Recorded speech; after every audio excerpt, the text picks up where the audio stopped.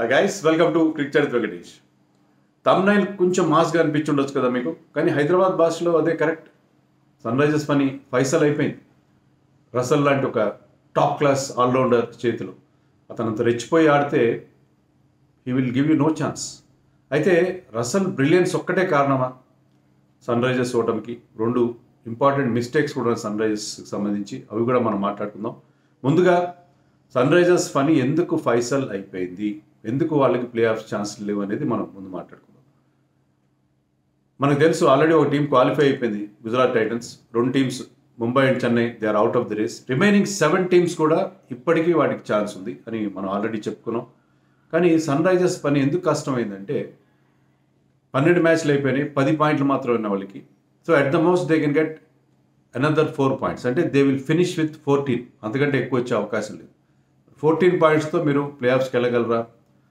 చాలా సందర్భాల్లో టీమ్స్ 14 పాయింట్స్తో వెళ్ళాయి, కానీ వీళ్ళ నెట్ రన్ రేట్ కూడా బాగాలేదు. నెట్ రన్ రేట్ మరింత ఘోరం అయిపోయింది. 54 runs defeat in match number 61లో.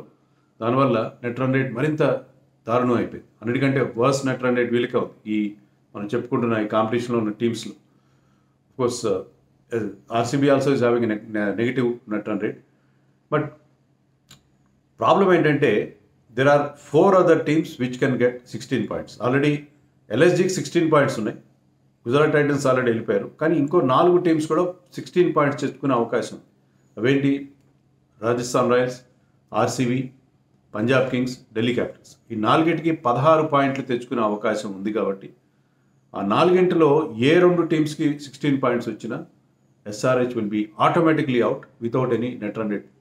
Even KKR కూడా అదే పరిస్థితి. కేకేఆర్కి ఈ మ్యాచ్లో విన్తో వాళ్ళ ఛాన్సెస్ ఇంప్రూవ్ అయినప్పటికీ వాళ్ళ ఛాన్సెస్ కూడా చాలా స్లిమ్ అని చెప్పాలి. ఎందుకంటే మనం చెప్పుకున్నట్టుగా 4 టీమ్స్లో ఏ 2 టీమ్స్కి 16 పాయింట్లు వచ్చినా, ఫర్ ఎగ్జాంపుల్ ఈ రోజున జరగబోయే నైట్ మ్యాచ్, సండే రోజున జరగబోయే నైట్ మ్యాచ్లో రాజస్థాన్ రాయల్స్ కనుక గెలిస్తే వాళ్ళకి 16 పాయింట్స్ వస్తాయి. సో వాళ్ళు ప్లే ఆఫ్స్కి వెళ్ళిపోయినట్టు అయిపోతుంది ఆల్మోస్ట్. ఇంకొక టీంకి ఏదైనా డీసీ, పీవీకేఎస్, ఆర్సీబీలో 16 పాయింట్లు తెచ్చుకుంటే, the moment they get those points, SRH and KKR will be out. So అందుకని చాలా చాలా స్లిమ్ ఛాన్సెస్ ఉన్నాయి. ఒకవేళ మనం ఇంకో సినారియో చూద్దాం. ఒక టీంకే 16 పాయింట్లు వస్తాయి, మిగతా అన్ని టీమ్స్ 14 పాయింట్స్తో ఎండప్ అవుతాయి. ఆ సినారియో కూడా ఉంది, పాసిబిలిటీ, స్లిమ్ పాసిబిలిటీస్ దే. అలాంటప్పుడు కూడా ఎస్ఆర్హెచ్ నెట్ రన్ రేట్ బాగలేదు కాబట్టి మైనస్లో ఉంది, -2 సంథింగ్ ఉంది, 200 సంథింగ్ ఉంది. సో అలాంటప్పుడు వీళ్ళు నెక్స్ట్ 2 మ్యాచెస్ చాలా పెద్ద తేడాతో గెలవాలి. ఎస్ఆర్హెచ్ తమ రిమైనింగ్ 2 మ్యాచెస్ చాలా పెద్ద తేడాతో గెలిచి వీటన్నింటినీ దాటుకుని నెట్ రన్ రేట్లో పాజిటివ్లోకి వెళ్ళాలంటే చాలా పెద్ద ఎఫర్ట్ పెట్టాల్సి ఉంటుంది. చాలా బిగ్ మార్జిన్ విక్టరీస్ అవసరం ఉంటుంది. సో అలాంటి బిగ్ మార్జిన్ విక్టరీస్ ఉంటేనే ఏమైనా అవకాశం ఉంటుంది. So for all practical purposes there chances have become very very slim. మరి చేసిన మిస్టేక్స్ ఏంటి? ఫస్ట్ మిస్టేక్ ఏంటంటే, తెలుగులో ఒక సామెత ఉంది, అంత్య నిష్ఠూరం కంటే ఆది నిష్ఠూరం వేరు. దాని మీనింగ్ ఏంటంటే, మీరు ఏదైనా ఒక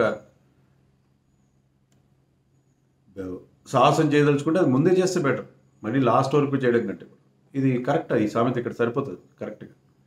ఎందుకంటే వాషింగ్టన్ సుందర్కి ఒక ఓవర్ మిగిలిపోయింది, ఒక స్పిన్నర్ ఓవర్ మిగిలిపోయింది. దాన్ని 20th ఓవర్ వేయించాడు కేన్ విలియమ్సన్. యాక్చువల్గా SRH bowlers have done a very good job. మనం చెప్పుకున్నాం కదా, 4 మ్యాచ్ల నుంచి 190+ రన్స్ ఇచ్చేసారు, బౌలర్ రన్స్ ఇచ్చారు. కానీ ఈ మ్యాచ్లో the came back very well. Umran Malik bowled excellent spell, 3 wickets తీశాడు. మిగతా బౌలర్స్ అందరూ బాగా చేశారు. కానీ even Washington Sundar bowled very well.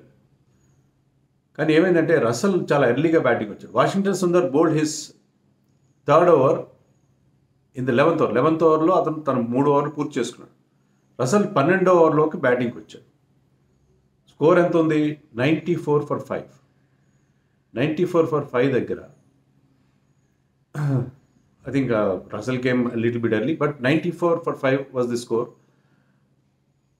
Washington Sundar లాంటి ఒక స్పిన్నర్ని బౌలింగ్ వేయించడం బహుశా రసల్ బ్యాటింగ్లో ఉన్నప్పుడు ఇష్టం లేదు విలియమ్సన్కి. సో అతను ఓవర్ ఆపిపెట్టాడు. రసల్ అవుట్ అయిపోతాడు ఈ మధ్యలో, చివరిదాకా ఉండడు, 12వ ఓవర్లో బ్యాటింగ్ వచ్చాడు కదా, విల్ ఈ బ్యాట్ ఫర్ 8 ఓవర్స్ అని అనుకున్నాడేమో. ఒక గ్యాంబుల్ తీసుకున్నాడు, ఒక రిస్క్ తీసుకున్నాడు. లాస్ట్ ఓవర్ దాకా అట్టు పెడదాం, ఈ లోపల పేస్ బౌలర్స్ అతను అవుట్ చేస్తారని అనుకున్నాడు. కానీ అలా కాలేదు. రసల్ చాలా పర్సంటేజ్ క్రికెట్ ఆడాడు, చాలా కాషస్గా ఆడాడు. సో దానివల్ల ఏమైంది, Washington had to bowl the last over. ఇదే జరిగింది కేకేఆర్తో ఎర్లియర్ ఫిక్స్చర్, ఈ రెండు టీమ్స్ మధ్య జరిగిన మ్యాచ్లో కూడా ఇదే పరిస్థితి జరిగింది. అప్పుడు Washington was not in the team at the time, Suchith was in the team. So అప్పుడు కూడా సుచిత్ ఒక ఓవర్ మిగిలిపోయింది, దాన్ని రసల్ బ్యాటింగ్లో ఉన్నాడని చెప్పి విలియమ్సన్ ఆపిపెట్టాడు. అప్పుడు కూడా లాస్ట్ ఓవర్ రసల్ ముందు సుచిత్ బౌలింగ్ వేశాడు. లాస్ట్ ఓవర్ 20th ఓవర్లో సుచిత్ వెంట్ ఫర్ 17 రన్స్. అప్పుడు కూడా 2 6లు ఒక 4 కొట్టాడు రసల్. సో ఈసారి ఆ 11వ ఓవర్ తర్వాత ఏదో ఒక పాయింట్లో వాషింగ్టన్ సుందర్కి బౌలింగ్ ఇచ్చి ఉండాల్సింది. అదే నేను చెప్పినట్టుగా ఆ నిష్ఠూరం ఏదో లాస్ట్ వరకు కంటే ముందే ఆ నిష్ఠూరాన్ని పూర్తి చేసి ఉంటే ఒక 2 4 కొట్టి ఉండొచ్చు, వికెట్ కూడా వచ్చి ఉండేది. ఎందుకంటే స్పిన్నర్తో ఒకసారి ఛాన్స్ తీసుకున్నప్పుడు మిస్ హీట్ అయితే వికెట్ వస్తుంది, కానీ వికెట్ రాలేదు. లాస్ట్ ఓవర్ వాషింగ్టన్తో వేయించడం వల్ల 20 రన్స్ వచ్చాయి. 3 6లు కొట్టాడు 4 బాల్స్లో. మొమెంటం కూడా షిఫ్ట్ అయిపోయింది. సో 160 దగ్గర ఎండ్ అవ్వాల్సింది 177 చేశారు, which is a tough target అనే డిఫికల్ట్ పిచ్. సో అక్కడ మ్యాచ్లో చాలా పెద్ద టర్న్ అరౌండ్ జరిగింది.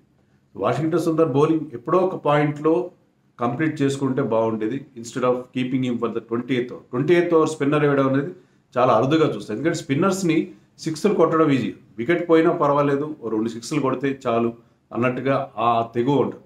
అదే వాషింగ్టన్ కనుక ముందు బౌలింగ్ వేసి ఉంటే రసల్కి తెలుసు తర్వాత పెద్ద బ్యాటింగ్ లేదు, 5 వికెట్లు ఆల్రెడీ పడ్డాయి. సో అలాంటప్పుడు అతను అంత రిస్క్ తీసుకునేవాడు కాదు. కానీ లాస్ట్ ఓవర్లో బ్యాట్ని బ్రహ్మాండంగా ఊపుతాడు, జులిపిస్తాడు. జులిపిస్తే 6లు వచ్చినాయి. రసల్కి 6లు రాకుండా ఎందుకుంటాయి, ఈ సీజన్లో బ్రహ్మాండమైన ఫామ్లో ఉన్నాడు.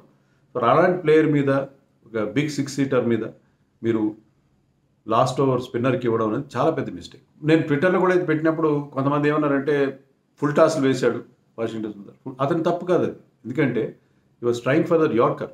మధ్యలో ఒక బాల్ వైడ్ యార్కర్ వేశాడు, డాట్ బాల్ ఇచ్చిన విషయం మనం మర్చిపోకూడదు.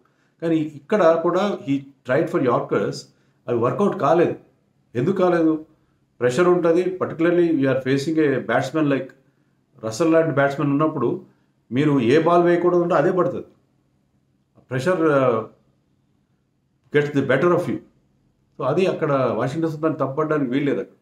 ఎందుకంటే అతను basically is not a death over bowler. Power ప్లేలు వేస్తాడు, మిడిల్ ఓవర్స్లో బౌలింగ్ వేస్తాడు. డెత్ ఓవర్లో అతనికి బౌలింగ్ వేసే బౌలర్ కాదు. సో అతను ఫుల్ టాస్క్ పడ్డాయంటే పడతాయి, డెఫినెట్గా పడతాయి. ఎందుకంటే అది యార్కర్ కోసం ట్రై చేశాడు. అలా కాకుండా లెంత్ బాల్ వేసినా, కాస్త షార్ట్గా వేసినా, ఎలా వేసినా కూడా దాన్ని 6లు కొడతాడు. అందుకని అక్కడ బెస్ట్ బాల్ ఏంటంటే to bowl in the black hole. So ఆ బ్లాక్ హోల్ లెంత్ కోసం ట్రై చేశాడు, లెంత్ మిస్ అయ్యాడు. లెంత్ మిస్ చేసే యూ మిస్ ఐ హిట్ అంటాడు, అంతే కదా.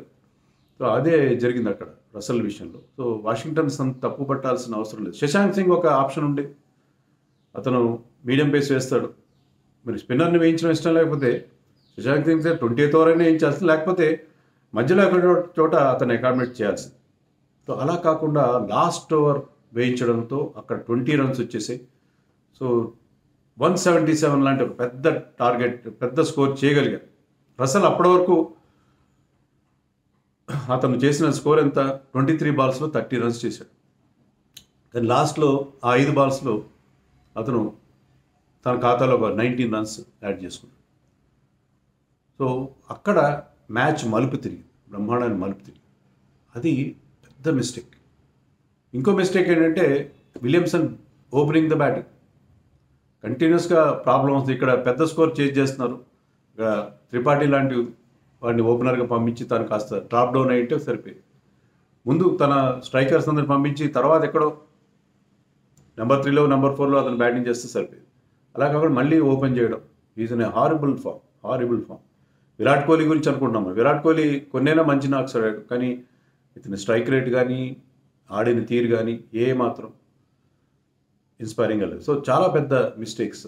అది కూడా ఎవరో ట్విట్టర్లో ఎవరో పెట్టారు ఏంటంటే విలియమ్సన్ బ్యాటింగ్ అనుకున్నా క్యాప్టెన్సీలో కూడా చాలా మిస్టేక్స్ చేస్తాడు. సో ఇదే స్ట్రాటజీతో మీరు ఎలా వెళ్తారు, మీకు ఈ స్ట్రాటజీ ఫెయిల్ అవుతుంది, మీ ఓపెనింగ్ ఫెయిల్ అవుతుంది. మీరు అదే పంజాబ్ కింగ్స్ చూడండి, పంజాబ్ కింగ్స్లో ఎప్పుడైతే వాళ్ళ క్యాప్టెన్ మయాంక్ ఫెయిల్ అవుతున్నాడో అతను బేర్స్టోకి ఓపెనింగ్ స్లాట్ అప్పి చెప్పాడు. సో బేర్స్టో ఓపెనర్గా క్లిక్ అయ్యాడు, మయాంక్ మిడిల్ ఆర్డర్లో ఆడుతున్నాడు. సో క్యాప్టెన్గా మీరు ఆ సాక్రిఫైస్ చేయాలి, చేయకపోతే సో ఈ 2 మిస్టేక్స్ చాలా చాలా కాస్ట్లీ అని. అదిగాక టాస్ రెగ్యులర్గా టాస్ గెలుస్తుంటాడు విలియమ్సన్, కానీ ఇక్కడ ఇంపార్టెంట్ టాస్ ఓడిపోయాడు. ఓడిపోతే ముందుగా బ్యాటింగ్ తీసుకున్నాడు శ్రేయస్ అయ్యర్. విలియమ్సన్ చెప్పాడు నేను టాస్ గెలిచిన ముందు బ్యాటింగ్ తీసుకునేవాడు అని చెప్పి. ఎందుకంటే ఇక్కడ జరిగిన మ్యాచ్లో 13 మ్యాచ్లు 10 మ్యాచ్లు బ్యాటింగ్ ఫస్ట్ టీమ్స్ గెలిచాయి. సో ఇన్ని టాస్లు గెలుస్తూ గెలుస్తూ వచ్చి రెండో టాస్ మాత్రం అనుకుంటా అతను ఓడిపోయింది, కానీ ఇంపార్టెంట్ టాస్ ఓడిపోయాడు. అది కూడా కలిసి రాదు. అయినా బౌలర్స్ బౌల్డ్ వెల్. ఇనిషియల్గా Bhubaneswar and Jansen bowled beautifully. Jansen got rid of Venkatesh Iyer. Nitish Rana Natarajan మీద కౌంటర్ అటాక్ చేశాడు. ఒకే ఓవర్లో 17-18 రన్స్ చేశాడు. అయినా సరే they were able to పెక్ back KKR. ముఖ్యంగా ఉమ్రాన్ మలిక్ 3 వికెట్స్ తీశాడు. అన్ని డీప్లో క్యాచెస్గా వచ్చాయి, కానీ హీ బౌల్డ్ వెరీ వెల్. ఈసారి I came back strongly 3 wickets తీయడం. సో దాంతో 94 for 5 దగ్గర డెఫినెట్గా దేవర్ ఇన్ ట్రబుల్. కానీ అక్కడ మనం అనుకున్నట్టుగా స్పిన్నర్ వేయించుంటే వికెట్స్ రాలేదు. ఆ తర్వాత వికెట్స్ రాలేదు. వాళ్ళిద్దరి మధ్య ఒక హాఫ్ సెంచరీ పార్ట్నర్షిప్ వచ్చేసి బిల్లింగ్స్ అండ్ రసల్ మధ్య. సో అక్కడ sun Risers last the plot. So ఆ ఓవర్ని ఎక్కడో మధ్యలో కానిచ్చేసి ఉంటే ఇంత గొడవ ఉండేది కాదు. So when sun Risers started batting, Abhishek Sharma is batting beautifully. Is hitting the ball beautifully. So అతను మరొకసారి ఒక మంచి ఇన్నింగ్స్ ఆడాడు. Small innings 43, but very very good. ఎందుకంటే ప్రత్యేకంగా చెప్పుకోవాల్సింది ఏంటంటే అతని యాటిట్యూడ్ చెప్పుకోవాలి. The way he counter attacked Narine బౌలింగ్లో వరుసగా 2 సిక్స్లు కొట్టడం, 16-17 రన్స్ కొట్టాడు ఒక ఓవర్లో. చాలా చాలా అది రేర్గా చూస్తాం మనం నరైన్ మీద అలాంటి అటాక్ చేయడం అనేది. సో అతని యాటిట్యూడ్, ఎందుకంటే రషీద్ ఖాన్ మీద కూడా ఇలాగే గుజరాత్ టైటన్స్ జరిగిన మ్యాచ్లో అతను బిగ్ హిట్స్ కొట్టాడు. సో వాళ్ళ రెప్యుటేషన్ని కేర్ చేయట్లేదు. మిగతా బ్యాట్స్మెన్ అందరూ, ఐపీఎల్ బ్యాట్స్మెన్ అందరూ కూడా రషీద్ ఖాన్ కానీ నారాయణ్ కానీ జాగ్రత్తగా ఆడుకుంటున్నారు. వాళ్ళ దాంట్లో వికెట్ ఇవ్వం మేము వాళ్ళకి, అలాగే మేము వాళ్ళని చాలా కేర్ఫుల్గా ఆడుకుంటాం, will just play them out అన్నట్టుగా ఆడుకుంటే ఇతను మాత్రం వాళ్ళ మీద కౌంటర్ అటాక్ చేస్తుంది. The shows his attitude and అతని ఫియర్లెస్నెస్. సో ఆ ఫియర్లెస్నెస్ డెఫినెట్గా ఉంది. బట్ అతనికి కంపెనీలో విలియమ్సన్ తొందరగా కొట్టాడు. ఈవెన్ త్రిపాఠి ఏంటంటే స్టార్టింగ్లో చాలా ఫిడ్జెటీగా ఉంటాడు, వచ్చి ఏదో క్యాట్ ఆన్ హాట్ టిన్ రూఫ్గా ఉంటాడు. అతను సెటిల్ అయిన తర్వాత అతని టైమింగ్ అది కుదురుతుంది. లేకపోతే ఏంటంటే shorts will go to the fielders, timing కుదరదు. సో అతను కూడా మరి ఆ ఫేజ్ దాటుకోలేకపోయాడు కాబట్టి అతను తొందరగా కొట్టాడు. Markram tried well. మార్క్రమ్ కూడా ప్రయత్నం చేశాడు. ముఖ్యంగా శర్మ అవుట్ అయిన తర్వాత Markram tried some big hits, కానీ ఆ ప్రయత్నంలో ఉమేష్ యాదవ్కి వికెట్ ఇచ్చేశాడు. ఆ తర్వాత ఇంకా మరి పెద్దగా మనం చెప్పుకోవాల్సింది నికోలస్ పూరన్ని నారాయణ ఎప్పుడైతే అవుట్ చేశాడో ఇంకా అక్కడే కర్టెన్స్ అని చెప్పాలి. Washington Sundar can bat, but లాస్ట్లో మళ్ళీ Russell came back and picked up 2 more wickets. So 3 for 23 ఎంతో అతని figures and 49 of 28 balls. Wonderful performance from this world class allrounder. So ఈ ఆల్రౌండర్ దెబ్బకి సన్ రైజర్స్కి మరి ఈ మ్యాచ్ గెలిచుంటే వాళ్ళు కాంపిటీషన్లో నిల్చుండేవారు. కానీ ఈ మ్యాచ్ ఎప్పుడైతే ఓడిపోయారో ఆశలు పూర్తిగా అడుగంటున్నాయి. చాలా మిస్టేక్స్ ఉన్నాయి. 5 మ్యాచ్లు వరుసగా గెలిచి మళ్ళీ 5 మ్యాచ్లు ఓడిపోవడం. సో ఎక్కడో మొత్తం టోటల్ స్లంప్, ఒక నెగిటివిటీ టీంలోకి వచ్చేసింది. So this is very very bad. So team సెలక్షన్లో problems కనిపించినాయి, వాటి టీమ్ 11 ఎంపికలో ప్రాబ్లమ్స్, రకరకాల ప్రాబ్లమ్స్. కెప్టెన్ ఎప్పుడైతే గౌరవమైన ఫామ్లో ఉంటాడో టీంకి కూడా ఆ నెగిటివిటీ స్ప్రెడ్ అవుతుందేమో అని అనిపిస్తుంది. సో ఏ విధంగా చూసుకున్న సన్ రైజర్స్ 5 డిఫీట్స్ చాలా చాలా ఫ్యాన్స్కి చాలా ఆశాభంగం కలిగించిన పరిస్థితి మనకు అనిపించింది. బట్ కేకేఆర్కి హోప్స్ చాలా ఎలైవ్గా ఉన్నాయి. అయితే వాళ్ళకి ఇదే కావాలి, they will hope that other results will come in there favour. ఎందుకంటే వాళ్ళు ఇప్పటికీ వాళ్ళకి బ్యాటింగ్లో ప్రాబ్లం ఉంది. ఈవెన్ శ్రేయస్ అయ్యర్ కూడా సరైన ఫామ్లో లేడు. కానీ ఏంటంటే వాళ్ళకి లోయర్ ఆర్డర్ రెసిస్టెన్స్ ఖచ్చితంగా ఉంది. Nitish Rana is batting well. Rinku Singh ఈ మ్యాచ్లో కూడా ఫెయిల్ అయ్యాడు, కానీ he's also batting well. And Russell ఎప్పుడు లేనంత మంచి ఫామ్లో ఉన్నాడు. రసల్ ఐ థింక్ ఈ స్కోర్డ్ 330 runs ఈ సీజన్లో ఇప్పటికీ. వికెట్స్ కూడా 17 వికెట్స్ అని తీశాడు. అతని బ్యాటింగ్ స్ట్రైక్ రేట్ 182 ఉంది, యావరేజ్ 42 ఉంది. ఏం కావాలి? సో రసల్ ఇంత మంచి ఫామ్లో ఉన్నప్పుడు మిగతా వాళ్ళు కనుక ఒక ప్లాట్ఫామ్ క్రియేట్ చేస్తే ఈ will win you matches. So మిగతా 2 మ్యాచ్లు కూడా పెద్ద తేడాతో గెలిచేసి even net run rate problem వచ్చినా సరే వాళ్ళు దాన్ని అధిగమించి, ఎందుకంటే వాళ్ళు ప్లస్ నెట్ రన్ రేట్లో ఉన్నారు కాబట్టి మిగతా 2 మ్యాచ్లు కూడా బిగ్ మార్జిన్తో, ఈ మ్యాచ్ గెలిచినట్టే 50+ మార్జిన్తో గెలవడం చేస్తే ఏమవుతుందంటే డెఫినెట్గా వాళ్ళకి ప్లే ఆఫ్స్కి అవకాశం ఉంటుంది. బట్ వాళ్ళ top order should contribute in a better way.